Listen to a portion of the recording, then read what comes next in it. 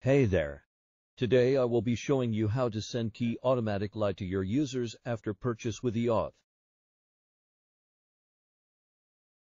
First of all, you need an account with Elite plan. Now go to App tab and scroll down till you see Shopee webhook secret.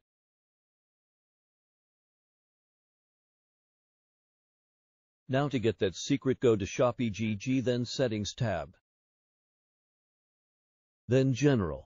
You will see webhook secret. Copy it and paste it in Eauth dashboard.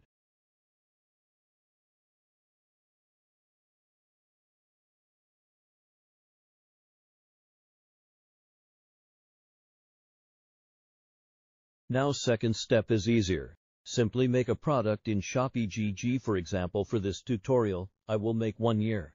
Duration.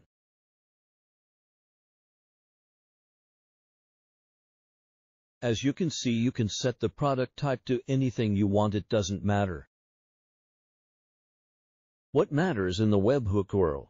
You need one. So to make it, go back to Eauth dashboard. Then Keys tab.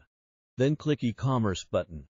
Choose Shopee and the key settings that will be sent to your customer a mail. Now paste the URL and you are done.